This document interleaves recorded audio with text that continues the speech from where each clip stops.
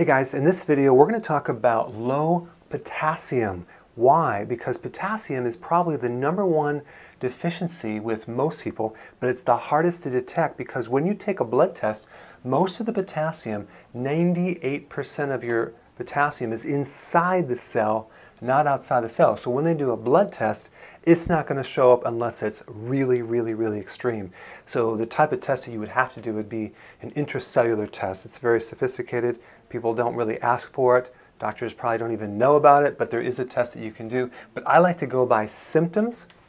Here are some of the symptoms of low potassium. And by the way, this is not vitamin K, but this is a chemical symbol of potassium. It's a K+. So when you're low potassium, the blood pressure will increase. Why? Because potassium is a physiological relaxer. It's a tranquilizer. It calms things down. Muscle cramps, because potassium is an electrolyte. Sugar cravings. Why? Because potassium helps you store sugar, and it will actually help you get rid of sugar cravings because the storage of glucose needs potassium. Okay, constipation.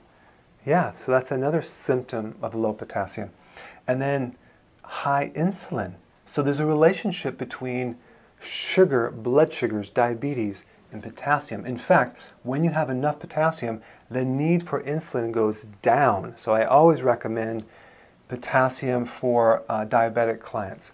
This is another one, muscle weakness. You could have this unexplainable muscle weakness and not know why. Why? Because the electrolytes are needed to help the muscles contract. And that's why you have an abnormal heartbeat, because the heart is a muscle. Same thing with this muscle, same thing with that muscle. So these abnormal heartbeats, for example, like atrial fibrillation, arrhythmias, that's a combination of deficiency of potassium and or magnesium. Okay, anxiety and sleeping problems, because potassium is something to calm you down. So if you're doing something that doesn't involve a lot of, like some diet that doesn't involve enough potassium, you can start manifesting a lot of these symptoms. Now let's just go into what causes low potassium.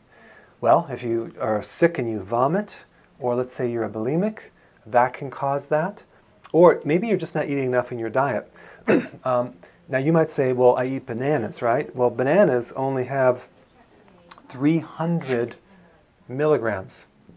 You need 4,700 milligrams per day to hit your regular amount that you need. So you would have to consume, I don't know, 12 bananas, 11 bananas. So we don't want all that sugar.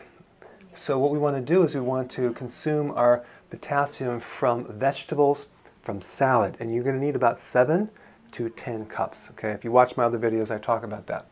It's not that hard. You just have a couple big salads. If you don't like salad, take kale, maybe a little bit of berry, blend it with water, and drink your salad. Okay, that'll get the potassium in there. So we want to start to increase that. And that's how we increase it from the diet. You're going to feel a lot better too. Because if you're doing like a Atkins diet, high protein, you're going to definitely need potassium. You're going to start feeling weakness because you don't have enough potassium. Okay, so ketosis is the state of fat burning when you're eating more fat, no carbs. And you could become deficient in potassium from that too. So that's why I always modify the ketosis diet, and I make sure that we have enough greens and vegetables to help balance that. And also potassium is necessary for the digestion and breakdown and buildup of protein. So people that are losing their hair, for example, and they're eating just protein thinking that they're going to get their hair back without potassium, sorry, it doesn't work. So we got diuretics. Say you're on a blood pressure medication. Well, you're going to deplete your potassium and keep the blood pressure there. Interesting. That's the diuretic. So that's one of the side effects. So you better make sure that your diuretic is not pulling out potassium and you're not putting it back in. Okay, high cortisol, that's stress. Stress can also deplete potassium. In fact, I've had people do advanced testing on their potassium levels, and they are eating a tremendous amount of potassium, but because they're under a tremendous amount of stress, their potassium stays low because with the adrenal, it's almost like you have a hole in the bucket and the potassium goes right through.